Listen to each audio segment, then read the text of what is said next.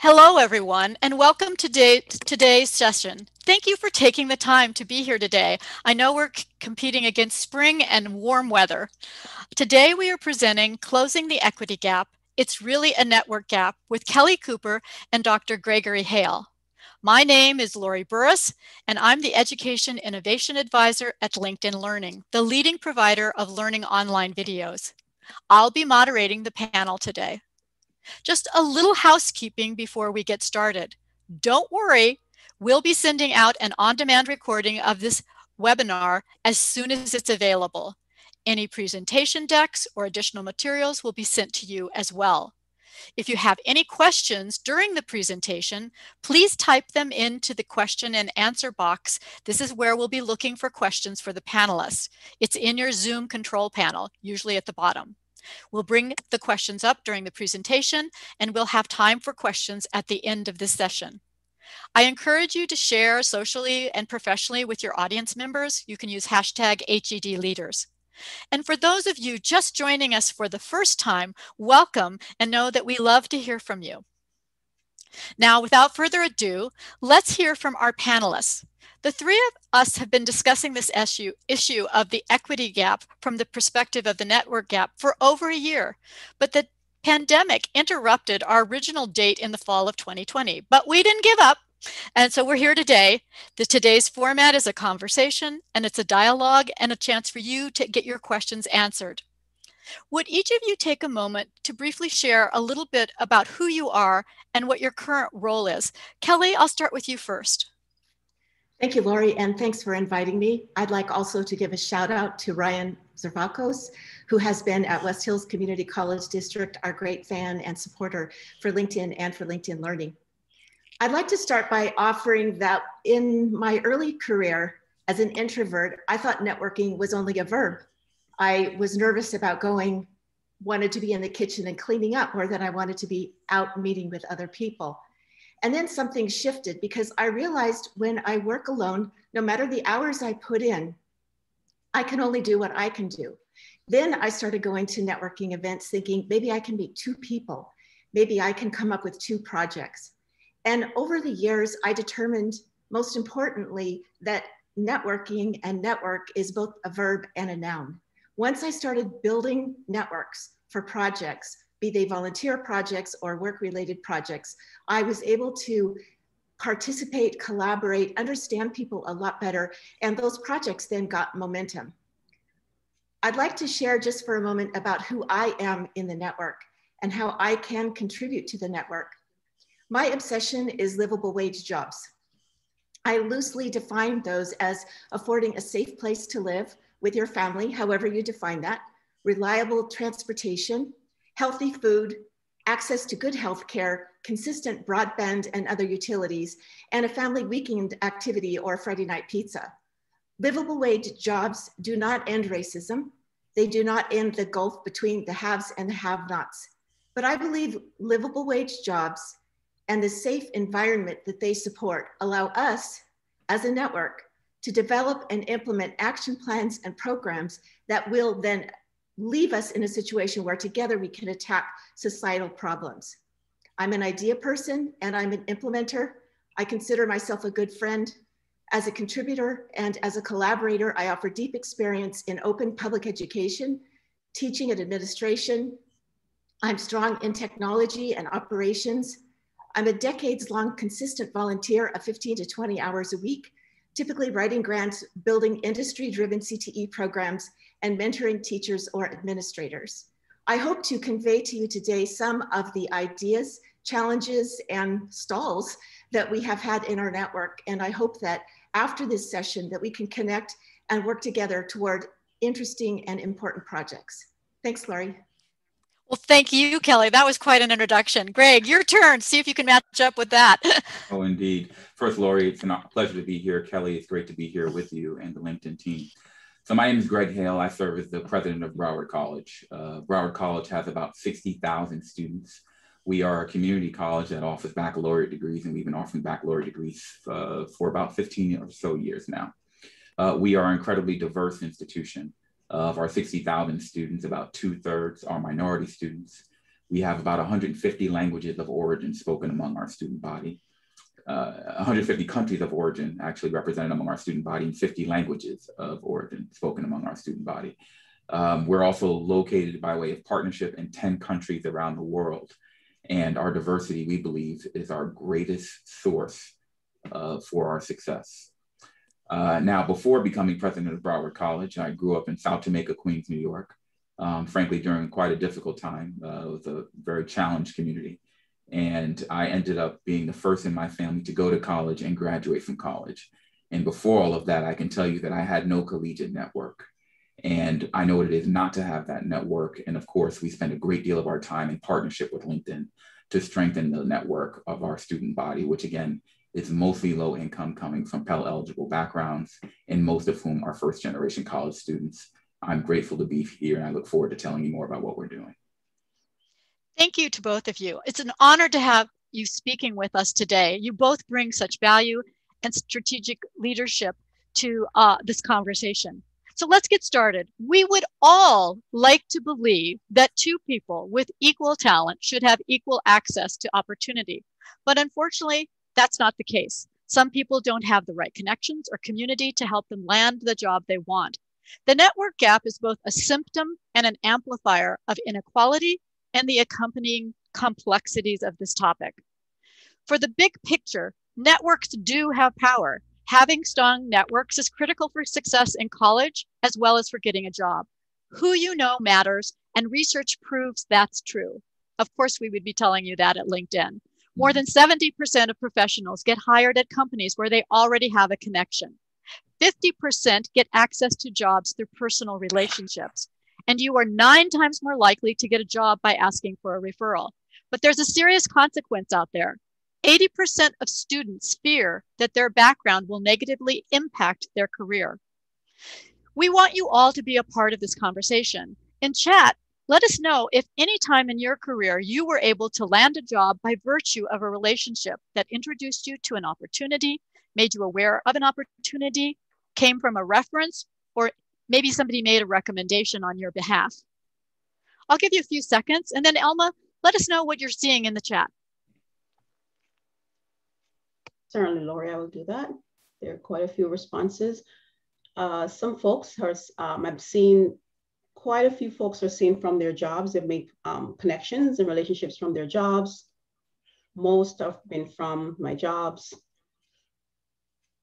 So this is my point. Almost unanimously, every one of us today can recount a time when a network connection has made a difference in reaching our personal, our educational, or professional goals. Networks are not distributed equally. First generation, low income, and students of color continue to graduate from college at lower rates. Data measured by zip code, college, and employer show that underserved students' networks matter for long-term economic opportunities. Who are the people most likely to have strong networks? It shows up in the data we have at LinkedIn. It works according to the neighborhood, the school, and work. High-income neighborhoods are 3 times more likely to have a strong network. Those who attend top universities, 2 times more likely to have a strong network. And those who work for a top company, 2 times more likely to have a strong network. If you benefit from all 3 dynamics, you're 12 times more likely to have a strong network, the kind of network that creates opportunities. So what if you have the aptitude? You've got the grit, the resilience, the growth mindset, the compassion. What if you're exactly the kind of person the organizations are looking to hire? You have the skills and the talent, but you didn't grow up in a high income neighborhood. You didn't go to a top school, and you haven't worked for a top company. That's the heart of the network gap. The network gap in college can be affected by connections built through previous academic experiences and have an impact on future mentorship, internship, or job opportunities. Today's panelists, Kelly and Greg, are connecting students to equitable opportunities and addressing this network gap. So Greg and Kelly, feel free, either one of you, to speak. Equity gaps occur in a variety of ways. What are some of the issues that you both see need addressing? I'm happy to start. So there are so many different types of gap, whether they relate to food insecurity, whether they relate to affordability, which we know are very commonplace in our community college system in particular. But one of the things that we continue to use as a steady refrain is time, technology, and transportation. oftentimes when we're thinking about our students, most of whom are part-time students, they're working jobs. They may have families. They may not simply have the time that it takes to engage in the networking that could be essential to their growth, whether it be their economic growth or expansion of their network in general. We also know that transportation for many of our students, many of the members of our community, can be a significant challenge as well. If you're asking someone to take 2 buses to get to college and to build their network, you're automatically making it very, very difficult. And I often think about a student who I met years ago who would take 4 miles of walking every day to get to school. And I would always think about how amazing this student was and the kind of grit that she had on display. But I also thought that there are so many who just simply could not imagine traversing 4 miles every day by foot to get to class. And so those are challenges that we know exist for many. And then finally, I'll say technology. And that's probably never been more salient than it is right now. We know the inadequacy that exists as it relates to the technology infrastructure for so many people. And that divide has probably never been more salient than it is now. So when I think about a lot of the challenges that we see from an equity perspective, time, technology, and transportation are chief among them, of course, with affordability as well. Kelly, you represent the Central Valley and the community college districts in that area. What kind of issues do you see that need addressing there? Well, for this question, I think I'd like to talk a little bit about what our responsibilities are as educators and where we're missing the mark, where we're, with all great intention, really not offering equitable access. One of the things that we do is, a few years ago, we decided to put guided pathways in place. And the idea with guided pathways was we want students to be able to get through the community college system in some sort of a 2-year process, like a 15-15-15-15. And in California, we opened up the California Promise, really thinking that this was going to encourage education in areas that struggled with equitable DEI, et cetera. But here's the problem, and that is it's us. Right? I mean, how is it that we think not all students are going to be guided pathway students? Not all part-time students want to deal with an ed plan and with FAFSA. We need to have some sort of a one-click like Amazon does when we want to take one class. I think too, the way that we see careers and the way that we're advising needs to be more industry driven and industry related. For example, if I'm a student and I attend a great class with a great instructor, maybe that class is psychology or maybe that class is sociology, and that the class really resonates with me, then oftentimes we guide students into the guided pathway for psychology or for sociology, and we never talk to those students about welding, about advanced manufacturing, about working in coding, et cetera, where there are great jobs with not nearly enough people in them. My concern then is our responsibility toward equity, our responsibility with understanding where the jobs currently are. As a nation, we have a lame labor market information system. I've been working with LinkedIn to try to put together a new program for Downey Unified School District down in the greater LA metropolitan area, but it's us too, because we need to understand our customers. We need to understand there's no questioning our commitment, but our methods are so ingrained in years. If I'm a psychology major who is not interested in being an MFC or a social worker or a high school or a college counselor, maybe I need counseling to understand psychology would be a great minor. What about a different major? What about business, which would take me into human resources? What about the fact that I don't think that I'm prepared for math, but I could be prepared for math? And so what we've tried to do in California with 2 million or 2.2 million students is find a common ground. What does that have to do with equity? There is no common ground when there are 2.1 or 2.2 million students in a system. So we're not listening. We're listening for how you fit, not listening for how we don't. We can't be Kmart and Sears. I mean, people worked there for generations and loved every minute of it and still are dumbfounded on how it is that it closed. So my first thought in the infrastructure is to really take a look at us and to take a look at where exceptional jobs are. The current administrative policy or process or gazillion-dollar hopes for infrastructure create unbelievable jobs in broadband and again, in advanced manufacturing and welding. And we need to catch up. It's us that needs to catch up. Yeah, so it's almost an internal communication problem. I always have said that colleges and universities are great externally, but internally communication, and even across large systems that community colleges and public universities face, the communication can fail. So again, to both of you, we know that networks are unequal. So what are some of the options, the strategies? What can we do for students to ensure that they have the right skill sets? Do you have some thoughts on that, either one of you? Yes. So one of the things, and I think Kelly raises a great point about looking internally. And when you think about it from an equity perspective, you know, oftentimes, and whether it's internal discussion or external discussion, we're talking about the data first. And when we're thinking about collegiate institutions and the exposure that comes with that, or the lack thereof, we know that there have been historic challenges. So if I were to take you 50 years ago, you would see that the bottom quartile of income earners had about 25% of their kids going to college.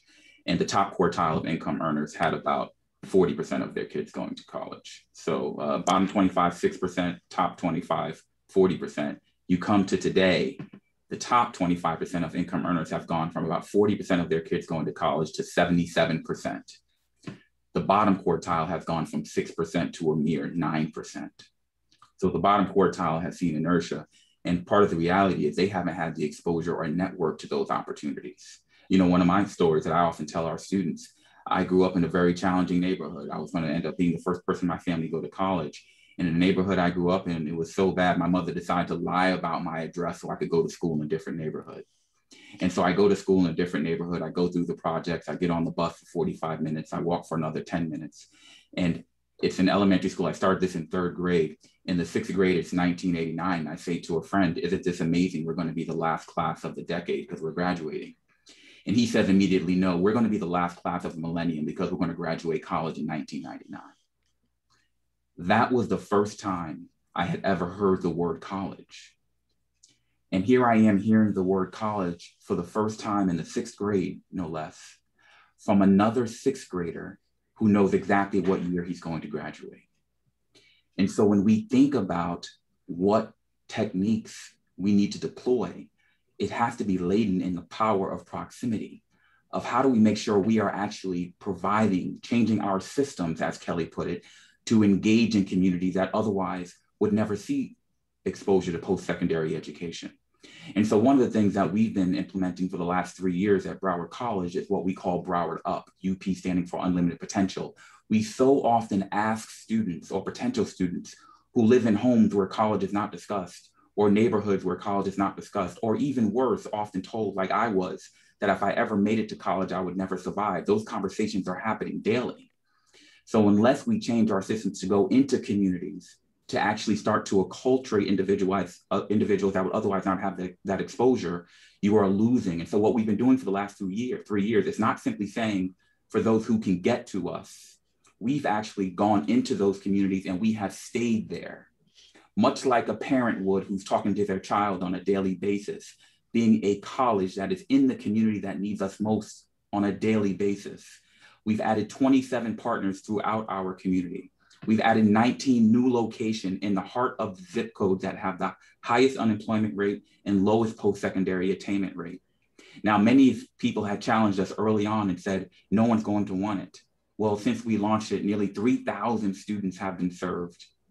1,900 certifications or industry certifications. And now students who otherwise were never touched by post-secondary opportunity are enrolling in credit-bearing programs and seeking associate degrees and baccalaureate degrees. So as we think about systems changes and access changes, and knowing that post-secondary opportunity is a fulcrum to so many other great things in life, a healthier life, financial outcomes, less likely to be unemployed, more likely to live a healthy, long life.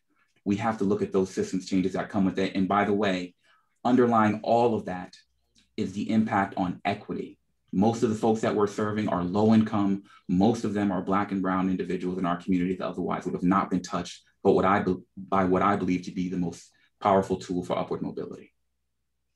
I love what you just I just want to say one thing. I do love what you just said, Greg. You're not, if you think of our elite colleges, they try to woo you to them, but you're saying you don't wait for that. You go out to them. And I love that proactive idea. I'm going to be here for you. I'm going to be a constant in your life. Okay, Kelly, tell us what you want to say on this topic. Well, I want to echo Greg and add a different context. West Hills Community College District is 3,500 square miles of rural California with intermittent, well, actually pretty weak broadband access. And how is it that you then build this type of network in that context? And what we're doing is thinking of ourselves as the community hub more than we are as the community college. And as such, we're looking at what does learning look like in this community?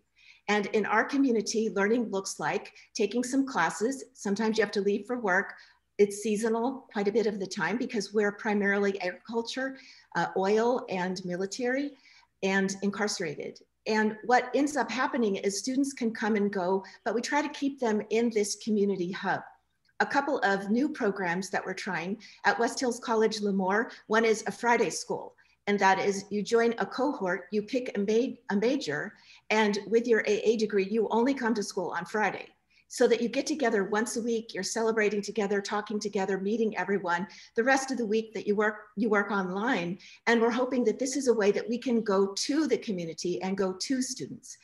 The same with our technology courses. We're trying to offer a new, well, we're just starting, truthfully, a new program called Skills Valley, kind of a takeoff of the San Joaquin Valley and Silicon Valley. And at Skills Valley, we're doing just weekend, come in for the weekend. Some of it will be 4 credits, some of it will be contract ed, et cetera. But to Greg's point, that is, we're about learning. We do have a responsibility to be compliant because we're public institutions. But our states understand and are very open when in the past, maybe not so much, but now they understand we have to accelerate. We have to connect.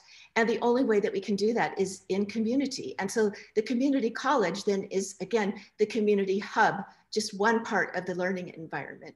This is where we offer public speaking. It's where we offer clubs. It's where we offer opportunities, apprenticeships, all of these different things. At West Hills College Coalinga, we have a farm of the future. We have industry come in to talk about the latest technologies with irrigation, Internet of Things, et cetera. Those are just small examples. We're a small district, but it goes to Greg's point, and that is we need to get out.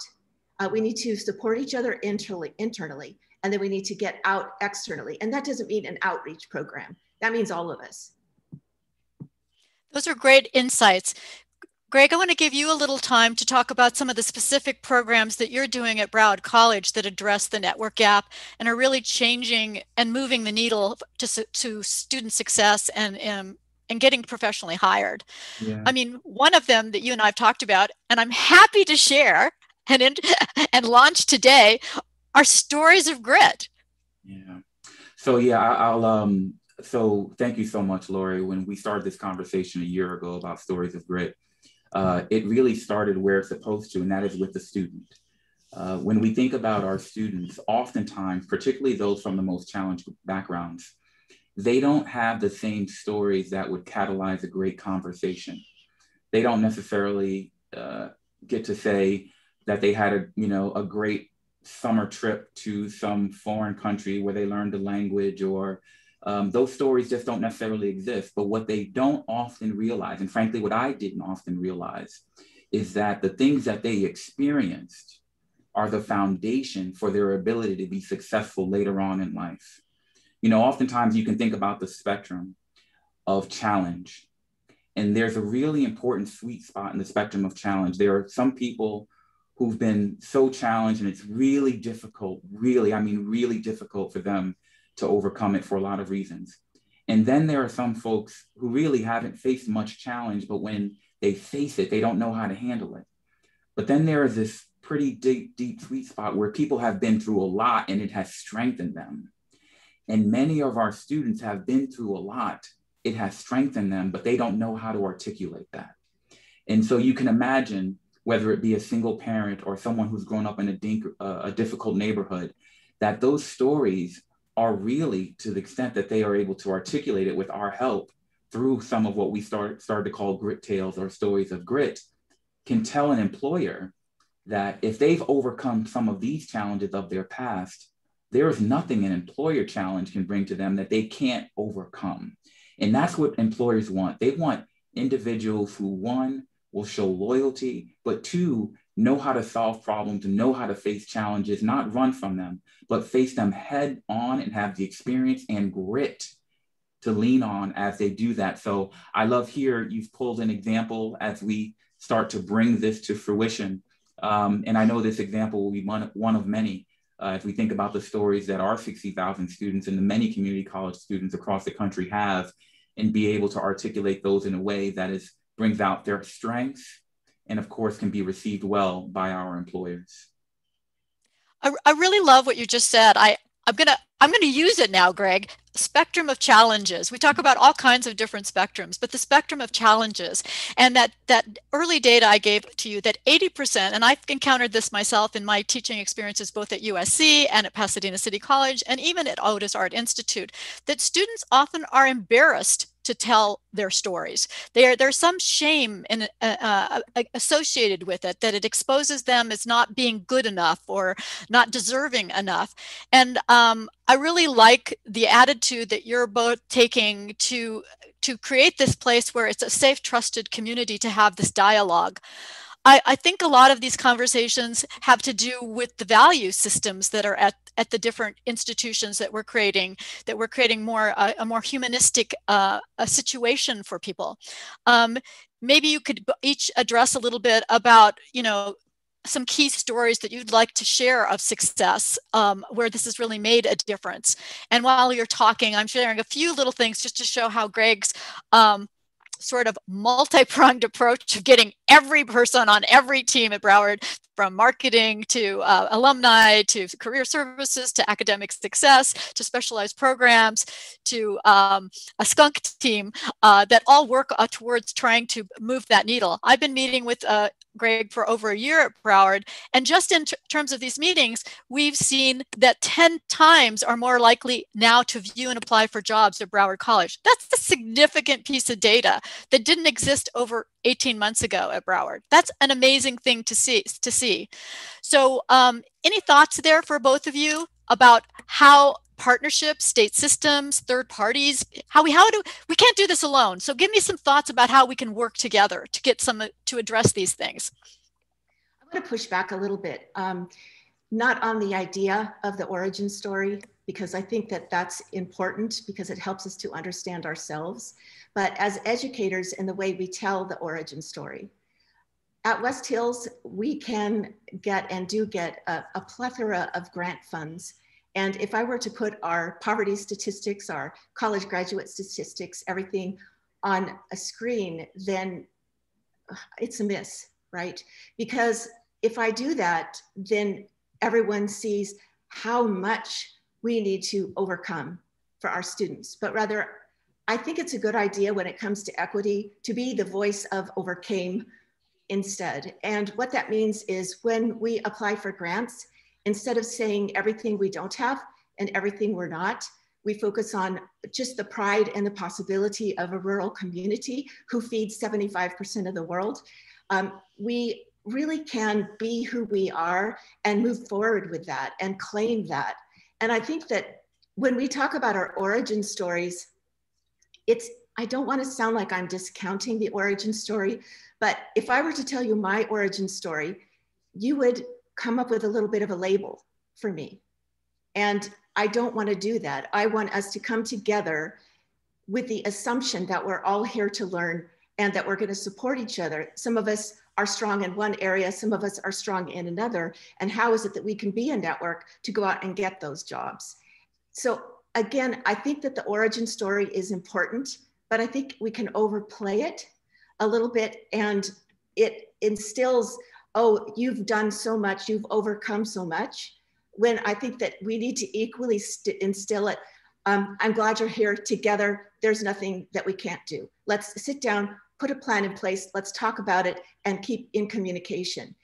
For example, we have a center in a small town called Firebaugh, very small town, and it's a beautiful center.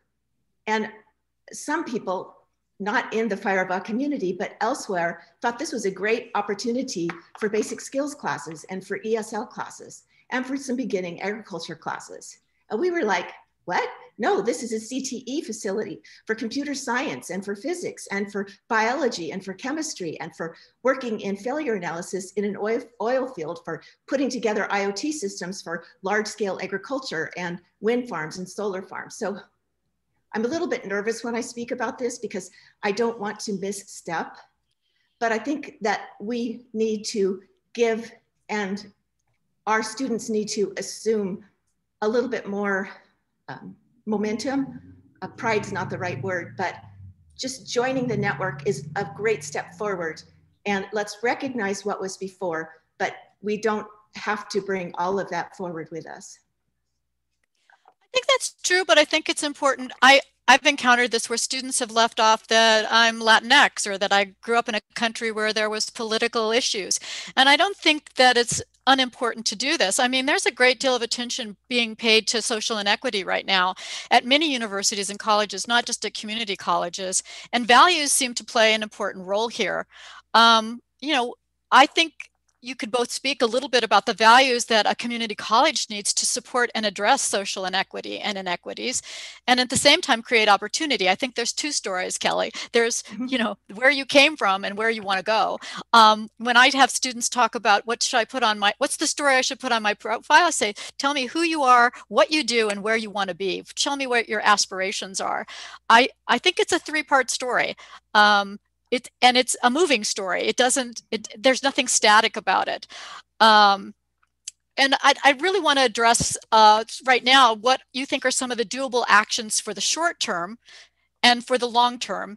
And one of the good things about the pandemic is it's been what I call a disruptor for good. It showed we can do things fast. We can get everybody online in 2 weeks or less. It showed us that we can get teachers trained to teach online in 6 months and be better teachers and talk about pedagogy and not just spaces and what rooms are available. I mean, I've really seen a huge change in the conversations at faculty meetings. Maybe you could talk to me what you think about the short-term things you'd like to see and long-term, those things we just have to keep heading towards even though they take more time. Yeah, I would, you know, you're right about this last year in particular and the things that we've learned. You know, we have students, as are around the country, but similar to Broward College, surely, who, because we moved all of our programming online, they've been able to actually take more classes because of the challenges and the balances that they've had to create for themselves. By the same token, of course, because we've moved all of our classes to a remote environment, or at least the overwhelming majority of them, many of them simply, again, do not have the technology infrastructure. And so it's caused them to take less classes. And of course, there's been so many variety of factors that have impacted people's lives. You know, we've had students who have disclosed that they've had to go to a local store to leverage the Wi-Fi technology there to do their homework because they don't have it at home. Those are real challenges. But in this process, what we've learned is we have to get even better. I mean, it's just part of our culture to make sure that we are wrapping whatever tools we have around and customizing them around each of our students. But we realize there's even a greater level of customization required, whether it be now with the dynamics of moving more programming online, and then of course, inevitably welcoming students back to face-to-face and brick and mortar learning environments. And so that's a cultural strategy for all of us to make sure that for those who were benefiting from the remote environment, that we make sure that we continue to provide the tools that are available to those. And again, you're talking about 60,000 different preferences, of course, because everyone's got a very different modality that works for them. And then, of course, those that are coming back. So it really changes the entire sense of what does it really mean to customize around each of our students and make sure that all of them have the opportunity. You know, when we talk about the import of creating opportunity in the value system, Lori, that you talk about, one of the things that we always very simply do is come back to the Truman Commission report of 1947, in which it was very clearly laid out that no geographic boundary shall play a role in post-secondary access. Race shall not play a role in post-secondary access. The language they used then was the wealth of your father shall not play a role in post-secondary access, opportunity, and upward mobility. All of these sentiments are not new to Broward College or new in the last 50 years. These are things that have been embedded in the basis for our existence. And so challengingly, unfortunately, some of these barriers, many of them continue to persist today. And now we have this, you talked about the collective action like never before, in large part because of this last year and the many events that have occurred. We're seeing collective action like we've never seen. We've seen nonprofit organizations opening up space at no cost to us. We've seen cities opening up space at no cost to us to make sure we're bringing opportunity to their residents. We're seeing the business community who have decided, and the conversation has changed, and I'll touch on this a little bit, that this is an important part of their work, not just the profits, but making sure that the social equity piece is a part of it.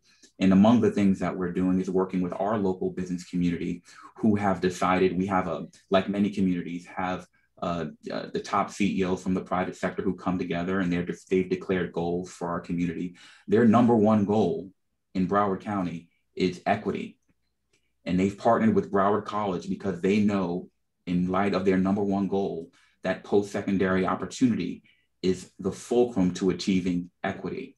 And so they've decided that they will invest in those 6 zip codes that have the greatest challenges. And it's these kinds of partnerships, it's these shared value systems and the collective action inevitably. And of course, with us leaning into our history, the Truman Commission, and who we are as community colleges designed to create opportunity for everyone, that it's really reached a unique level of confluence that we are incredibly excited about. I'm excited to hear that. I'm excited to hear that businesses, communities, and education want to work together. I've been on so many panels where they talk the talk, but for once, I kind of agree with you, Greg. I do see momentum here. Businesses willing to be outspoken about these issues, but also to do something, to actually have actions. Kelly, I want to give you a chance to respond about short-term, long-term, what visions you sort of see there at the moment. I'll start with what Greg mentioned about public-private partnerships. We really need to bring industry in, and not in as an advisory board committee, but in to work with us on curriculum, to offer internships and apprenticeships and pre-apprenticeships to our students. We need to have them at meetings, have them speaking with faculty. There's plenty of grant funding available to afford that and to support that. But the separation between the public school system and the public sector and the private sector has to come together, because these silos are not doing our students any favor. The other short-term approach is, I believe we need to take CTE stronger down into the K-12 system. And we can do that immediately by working with our K-12 partners, whether that be dual enrollment or concurrent enrollment, whether that be going in and be an active partner with them in the same way that we're asking business to be an active partner with us. When I'm looking at LinkedIn, it's great to see this collective, but I would like to see more of what's happening, what's working, what's not working operationally, how they're getting funding, which companies are willing to do this or that. There's a lot of opportunity out there, but we need to remember that when we educate the whole person. And no one is discounting the value of a liberal arts education. No one is discounting the value of a certificate or a degree, but we have a lifelong partnership with those people in our community. And whether they be in K-12 getting an associate degree at the same time that they get their bachelor's, or excuse me, their high school diploma in ag business in Avenal, or whether they are incarcerated students who are credit by exam and are able to finish up their degrees, we have to be willing to see things differently and to partner differently. And so in the short term, I would say the partnerships, which goes again back to the network, and getting our classified staff, classified managers, confidentials, our faculty, part-time faculty particularly involved, I think would rejuvenate a lot of what we're doing and give us the confidence for teachers who are so inundated with the needs of students that it's tough to stay current and it's tough to stay informed. So I think it's a different level of partnership is what we're going to need in the immediate. Well, you know, Kelly and Greg, we're seeing some of those trends. I can always mention LinkedIn data. You're right. The network gap isn't new. I'm so glad you brought up the Truman Doctrine. The COVID-19 pandemic was an accelerant. It disproportionately impacted communities that were already facing labor barriers in the labor market. And this means that networks will become even more important as people look for new jobs during post-pandemic. But we at LinkedIn and LinkedIn Learning think it's a solvable problem. I've given you guys the opportunity to maybe say, have you helped someone outside your network? I don't want you to leave today without thinking that there's 3 actionable things that you could do. You could redefine what a connection means. You could tap into hiring people from non-traditional backgrounds. You could seek someone outside of your network. Any one of you could do that. Reach out, invite someone. So I'm going to give you a chance to kind of close up your last thoughts, and then we're going to go to Q&A, Greg and Kelly. Any last thoughts? What changes we need to be, the one point you'd like to make about the changes that need to be made, the vision you have, just give us any of those last thoughts. I guess my recommendation would be that education is a calling. And for those of you who are educators and are watching, I encourage you to choose one thing that you're passionate about, that you would do if you could retire, that you would do if there were not a pandemic and if there were plenty of money available, and really let that passion guide your second wind. And then encourage your network to be open for your ideas. That might be additional types of workshops, that might be writing new curriculum, that might be a new grant that is something completely different, that might be bringing folklorico classes into your college. Any of those things that are in the land of equity, where we know one thing, and that is if we get to know each other and if we get to know each other's stories, then we can accomplish anything together. So that would be my thought for educators, is we're hearing everyone's worn out, and rightly so, but there's always the promise and there's always the hope of what we contribute and the significant changes that we make in people's lives. And I think choosing one go for it, wild and crazy idea that just you can't help but be excited about when you're driving around and grading papers, I think that's a great place to start for each of us to do that. And I would— Greg, couple thoughts? Sure, I'll speak to employers and educators, and frankly, policymakers as well, to the extent that there are any listening. You know, one of the things that we have to start with is looking inside of ourselves, a self-audit, if you will, of what barriers you might be creating as an institution.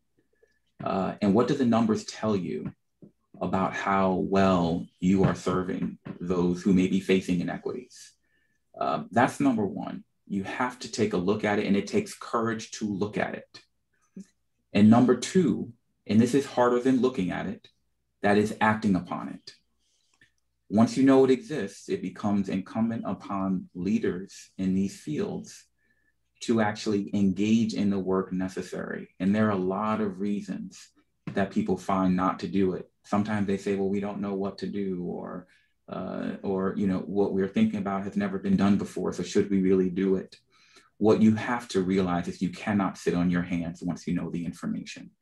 You have to decide to move forward. And there's so much context around it, and there's so many different ways, so I can't speak to any one way of doing it. But unearth the information, have the courage to do so, and then have the courage to act upon it. So true. So now I'm going to open it up to the audience. Elma, you've been watching the Q&A chat box. Give us some, we'd love to hear from the attendees and what they have on their mind. Absolutely, Lori. And I must say, just from the chat, I would say we have actually started to close a little bit of that networking gap. The amount of networking that's happening on the chat is amazing. Yeah, a lot of connections, and folks are actually, my first real simple question, folks are actually hoping that they can get access to the chat because of all the networking that's happening. So very exciting to see all the connections that are being made and the networking that's happening. The first question that we had, which is a popular one, was around alumni. So the question is, I have an issue I faced. An issue that I face is that there are no real alumni career services at the schools I graduated from. What ongoing career services do the panelist schools provide for their graduates? Yeah, I'm happy to jump in on this one here because this is really important to me. When I stepped into the role of president, it was one of the first things that I wanted to do as our institution. So let me start with what I thought was a myth.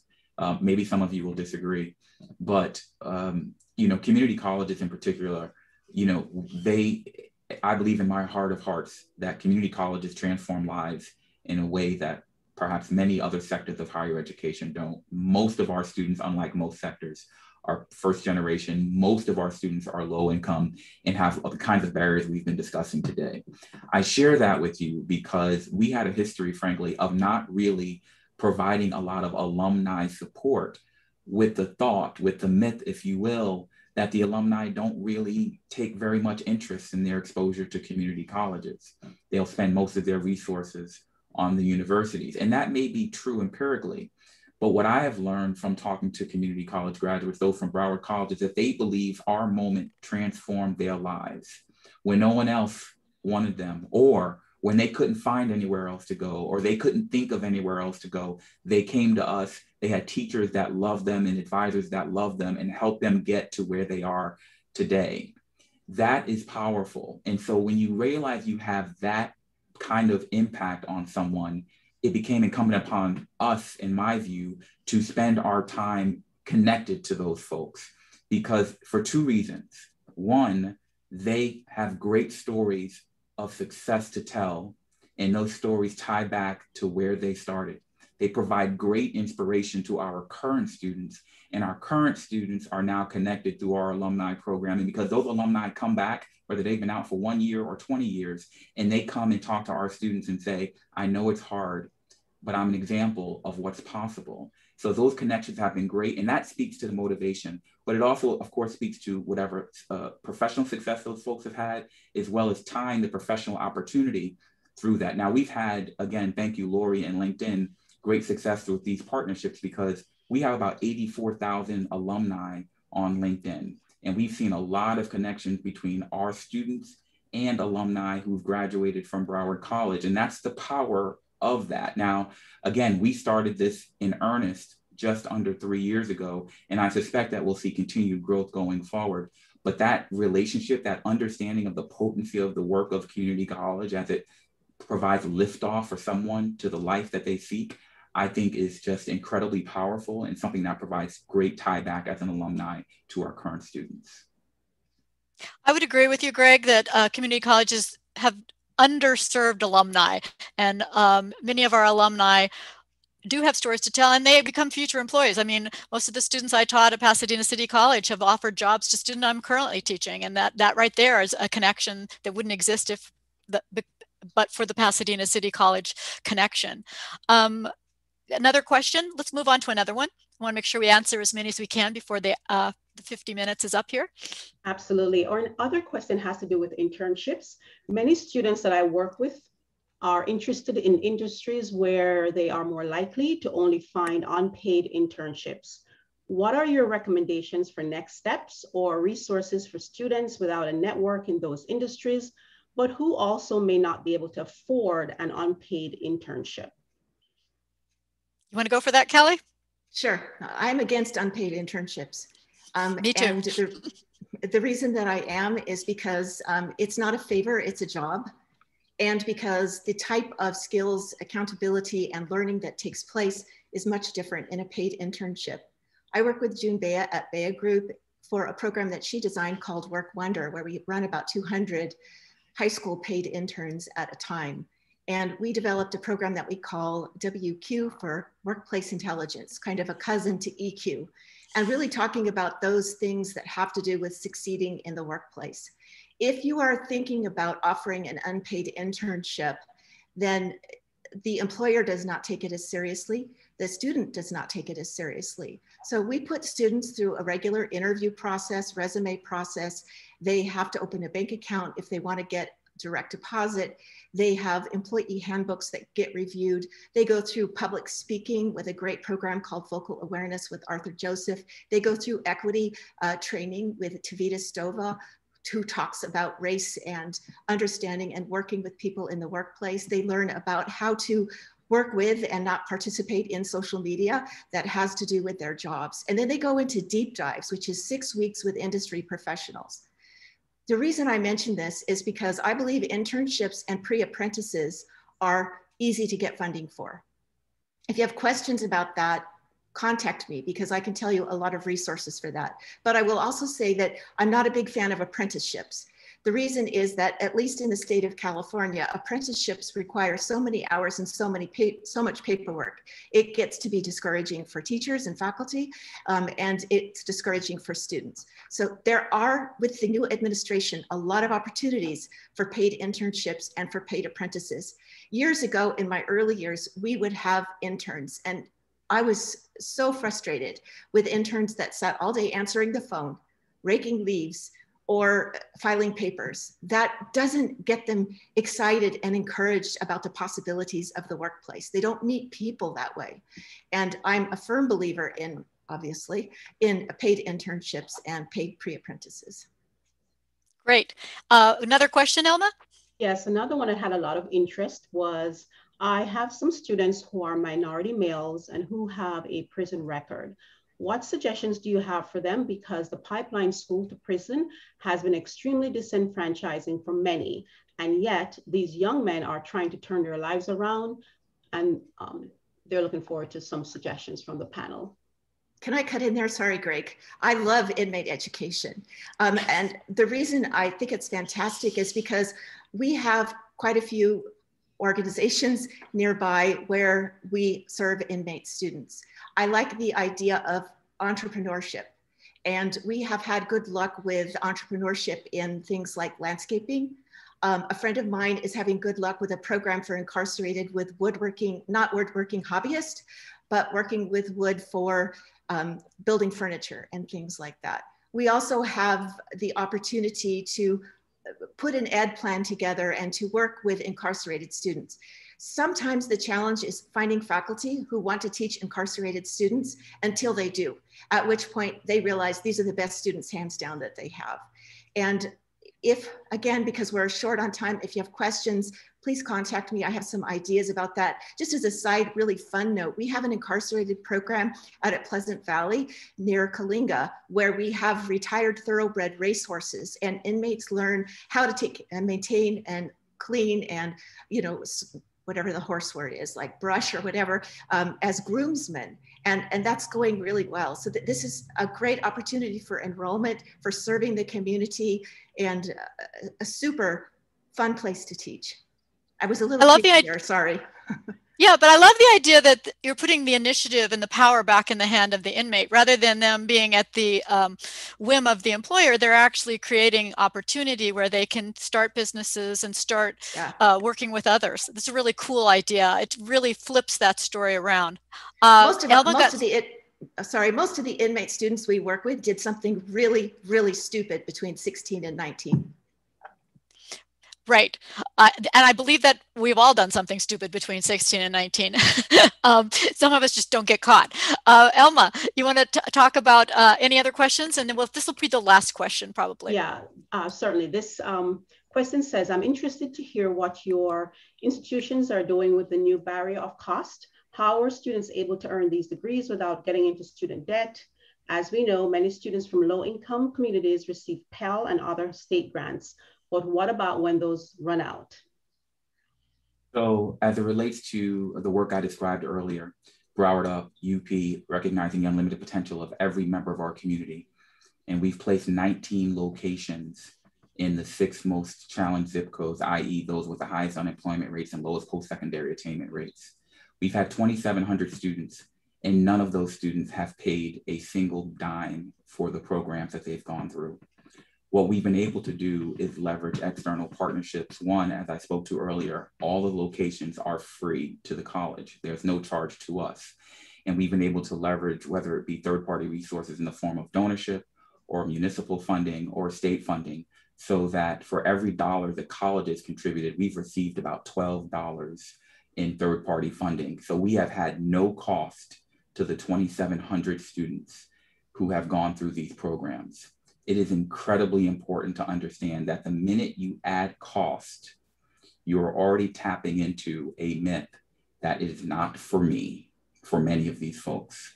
Just like I used to think about those things. And so what we've been able to do at no cost, be able to provide things such as workshops, certification programming, as well as programming that on-ramps into associate and baccalaureate degrees. I think that's a critical component and any programming opportunities that offer a free opportunity, at least free to the individual, particularly those that we're describing that face certain inequities, I think is a good program for us to reinforce. That sounds great. Thank I know you. at West Hills, we've been working on OER, and I know a lot of people have been working on open education resources. We now have full degrees without having to buy a book, and we are just received a national award for $2 million in addition to Achieving the Dream. Kind of congrats for this work. I am 100% in what Greg is saying, but I wanted to add just one little thing, and that is keep in mind your students who don't qualify, but are still working in service jobs. And that's one place where OER helps. We have California Promise. We have a lot of financial opportunities for students on the low socioeconomic groups. But those in the middle who are working, have a couple kids, have a good job, books are still crazy expensive. And so we've been able to really save millions of dollars through open education resources. Yeah, thank you. You guys have been so great. You've given us a critical and pragmatic look at some of the barriers and the issues out there. You've been inspirational and aspirational.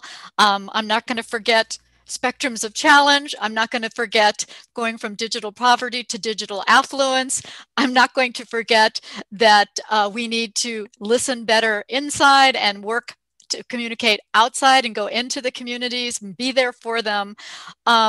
And I want to, I really just appreciate your thoughts. You've given us so much. I will save the chat. I'll send out the chat to everybody. I'm going to leave the audience with this question. At LinkedIn, we call it the +1 pledge. What can we all do to address the network gap? Internally in our company, we're measuring unintended consequences. We're looking at every algorithm. We want it to be based on skills and not zip codes. We've made it so that recruiters can't easily go in and look at your zip code of your college, but look at your skill sets instead. That was a change. And you know what that change did for us?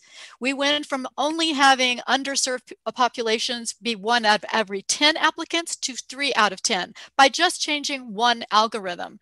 We think, like Greg and Kelly have said, it's through organizational leadership that we can have programs and partnerships. It's across an organization, not one person doing it by themselves.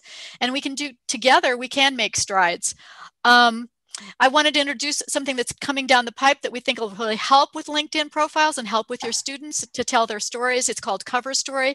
It's the ability in 30 seconds to make a video about who you are, what you're doing, and where you want to be in your professional life. And it shows up in your background on your profile. It's about to launch by the end of this month. We also have lots of courses and lots of topics around equity, around leadership, about creating leaders across the organization, and we hope you take a look at that. You know our motto, it's always be learning. But I do want to thank you, Greg, and I want to thank you, Kelly, for doing this, even though it took us 18 months to get here to this today. Thanks again for joining us today. We hope to see you all next time at the Higher Education Leaders event in May, on May 13th at 10 a.m. Pacific time, 1 p.m. Eastern time, titled Agents of Change. Rochelle Clemens, who's been a CIO at 4 or 5 different universities and colleges, is going to explore the superhero role of CIOs in not the new normal, but the next normal. This year, institutions realized the importance and value of technology in their environment. And when the whole world came to a halt in mid-March, CIOs and their teams were there to save the day and lead the way as institutions. And this transitioned to remote work and instruction in a matter of weeks. They continued to lead into fall and spring, but given the stress and chaos of this year, it may be tempting to want to retreat and return to normal.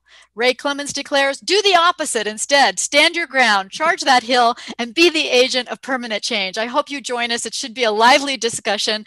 Not unlike today, Rochelle has a lot to say about this, both pragmatically, critically, and in terms of what we can do better in the future. And for all our future and past events, be sure and go to highereducationleaders.splashthat.com. And that's a wrap, guys. Thank you so much. Let's give a big hand to our panelists.